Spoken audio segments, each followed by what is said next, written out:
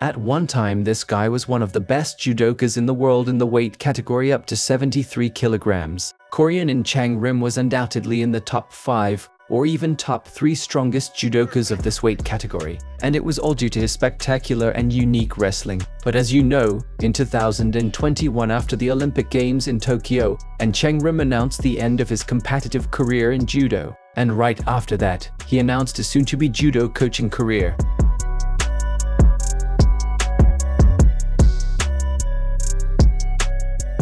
But the Korean didn't quit professional sports and actively started doing CrossFit and happily broadcasted it in his Instagram account. In today's video, you will see in what physical shape the Korean judo world champion is in. Also, if you want me to make a video dedicated to his competitive judo career, then be as active as possible under this video. I think An Changrim deserves a separate video about his competitive judo career. His judo career was very interesting, colorful, and a little dramatic. So if you will be active under this video, I will immediately put up a new video about his judo career. But now I wish you a pleasant viewing.